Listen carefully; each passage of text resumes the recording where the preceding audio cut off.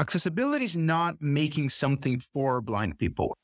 Accessibility is thinking, how can you change the environment in a way that is useful for a blind person and also for a sighted person?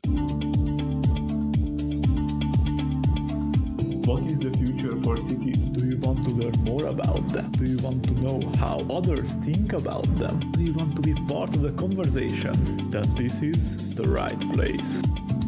Welcome to What is the Future for Cities podcast. I will interview Lucas Gil Nadolskis, a PhD student at the Bionic Vision Lab.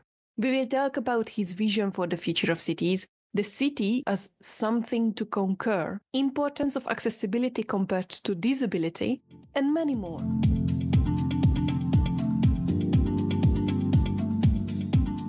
This is happening a lot in gaming right now. There used to be this movement of making audio games. Still is, but it used to be much more prominent. Audio games are basically games that doesn't have any image. So they're only based on audio. I was never a fan of them because as cool as they are, they don't integrate. They are great for blind people to play either by themselves or with other blind people. Oh, but you can play with your sighted friends. Yeah, of course you can. But are you going to convince a sighted child to play a game that doesn't have images? No, you won't.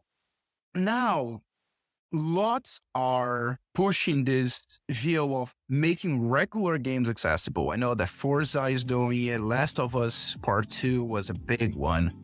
This is incredible.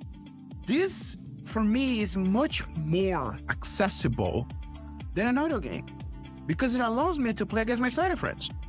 Find out more in episode 270 with Lucas Gil Nadolskis on the What is the future for cities podcast?